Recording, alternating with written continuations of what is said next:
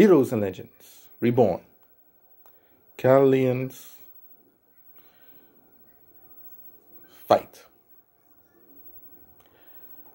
It was a time of war, approximately 2 years after the Battle of Bubbly, and the Caledean Empire secured its rule. The former space of Sudamachan was in chaos, each lord vying for his own dreams of conquest and power. Disbursement of millions across the space. Such warlords, such the powers of the Jedi, wanted to restore the empire, wanted to conquer all the space, and they saw it first in the Caledeans, who were being led by Fawkes and Zonicle 16.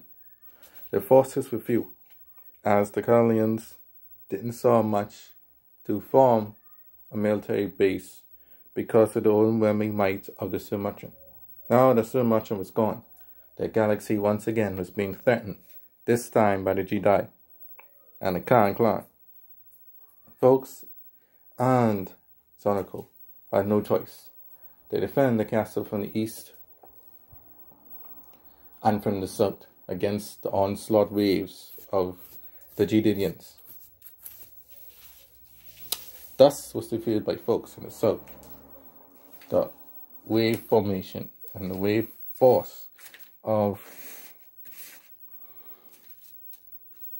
Mike was also defeated by Zonicle. And lastly, Caledean was defeated by Fawkes. The Jedi cursed their weakness and said how in the world they were supposed to reform their empire, being this weak. Fawkes and Zonicle knew that their defenses of their galaxy cannot hold with such minimal troops. Today might be the Jedi, tomorrow might be the Caledeans, or someone else entirely. The future was uncertain, but one thing was for sure: this chaos was just getting started.